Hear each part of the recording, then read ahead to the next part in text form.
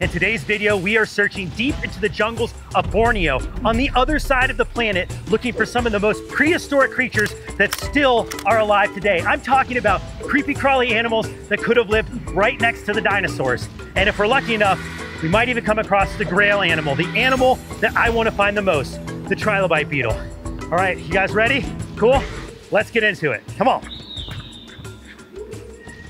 I'm gonna be looking for stumps, old rotten logs, flat rocks, things that we can flip that might conceal some of the creatures that we're trying to find. Let's make our way down here to this creek. Great. Nothing. Let's go over here. Oh. Really thought when that started to move, that was gonna be a home run. All right, so we're making our way deeper into the rainforest here at Kinabalu. Ooh, big earthworm. Whoa! That's a monster. Yeah. Hefty. It is not squishy at all. It is really like super tough. Here, Andrew, feel that. Whoa! It's getting slimy. Whoa! Isn't that crazy? Super slimy. Oh no! This worm just took up. Oh, look at this grub. Ugh, even better. Check out that bad boy. Oh yeah. Oh! Oh gosh. Thanks, buddy. All right, I think we're done with this grub. This was one gross log. Yeah. Ooh. Let's keep going. I know the Trilobite Beetle is out here. We've just got to find it.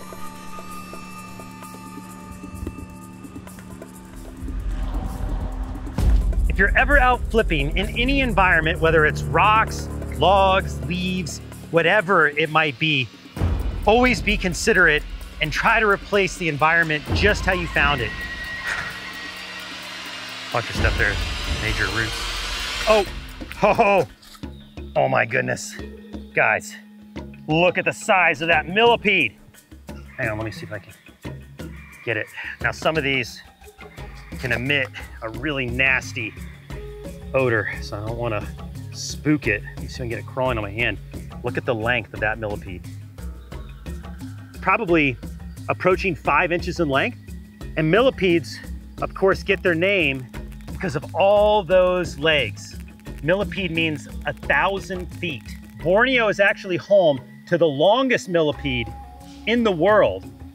Now, I don't need to worry about this millipede biting me. The only thing you really need to worry about when it comes to millipedes are their toxicity. Some of them are poisonous, but they do feel really strange. Feeling all those little legs grip onto my fingers and crawl across. Andrew, stick your hand out real quick. I wanna show you what this is like. Let's put it on your finger. Don't worry, it won't bite. There you go. What's that like? Whoa! That's crazy feeling. They have amazing grip. And they use that grip to climb up and over logs and terrain out here in the rainforest. Well, that's a good start to our adventures here in Borneo. Let's go find something truly unique. Come on. All right. So far, so weird. We're finding all kinds of cool stuff.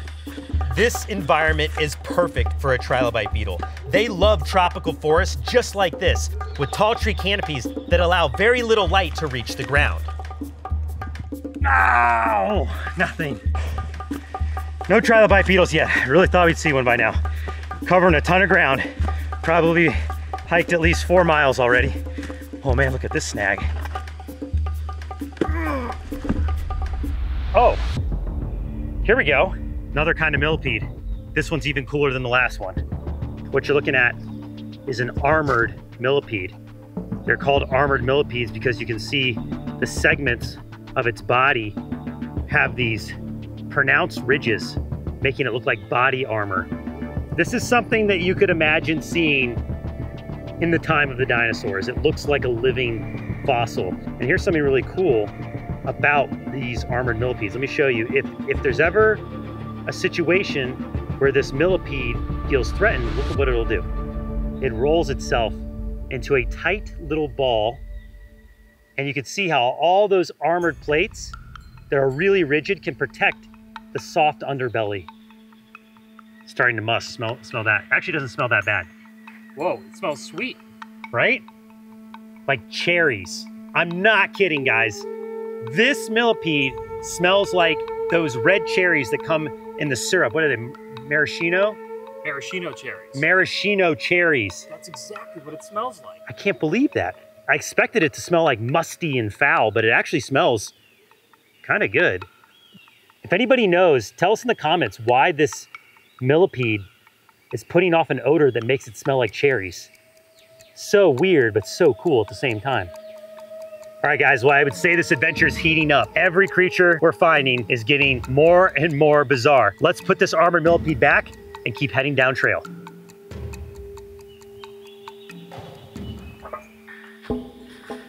Sometimes when you're flipping, you forget to just look.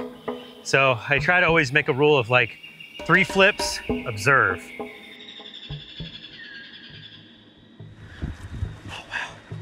Got a bit of a break in the canopy here. A lot of light. Oh, look at that hole. Bet something lives in there.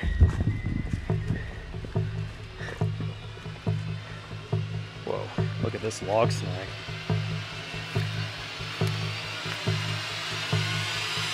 Oh! Guys, I got something right there.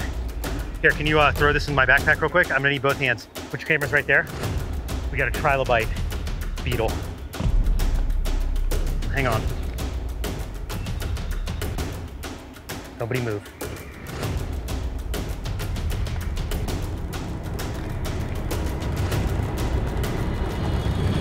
Got it. Got it. Yes.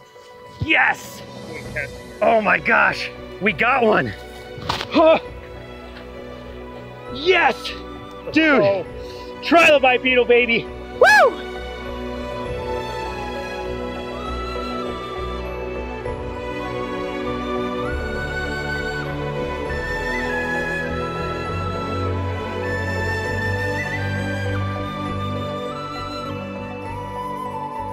Oh man, I am pumped.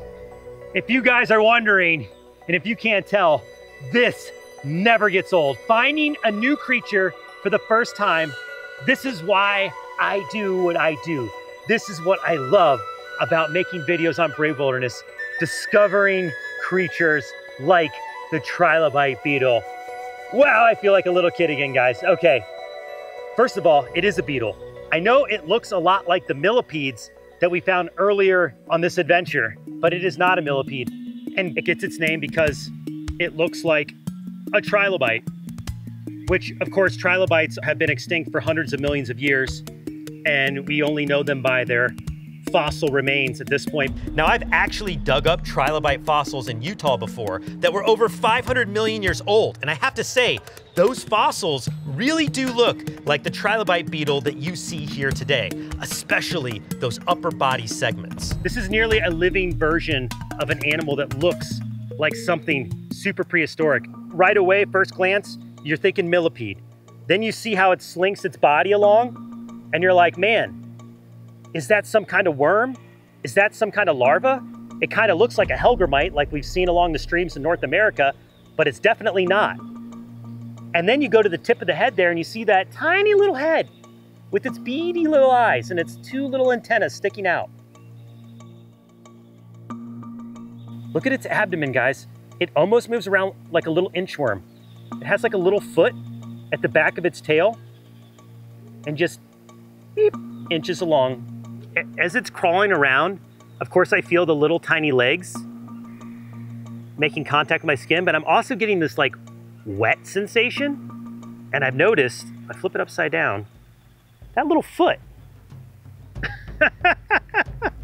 Yeah, that little pad right there, it's wet. I can feel it slinking across. And I don't know if it's like laying down a track of pheromone or what, but it's cold and it's moist and it's weird. It's very weird. And they're very rigid. It's got a cool feel. Andrew, you gotta try it. Whoa. See what you think. Whoa, it's like she has a suit of armor on. Totally, and it is armored. That is a defense mechanism because look at how slow she moves. This is not a fast creature, so it's gonna rely upon that armor to ward off predators. Also, the aposematic coloration. I'm gonna guess that this insect has a pretty foul taste.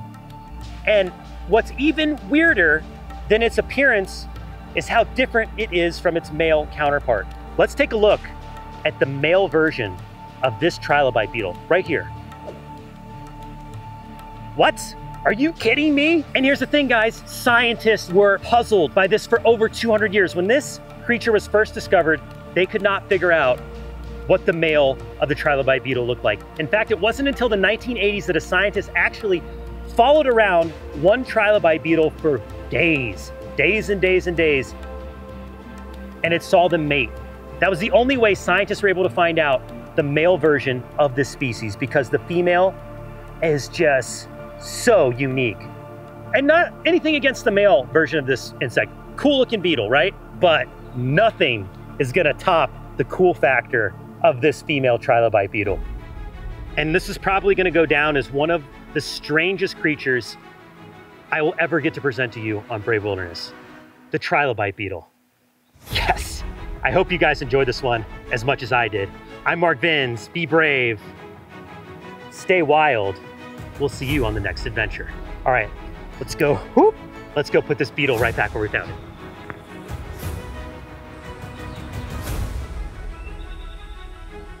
If you enjoyed that episode, make sure to search for the Brave Wilderness channel on YouTube so you can join me and the crew on our upcoming adventures.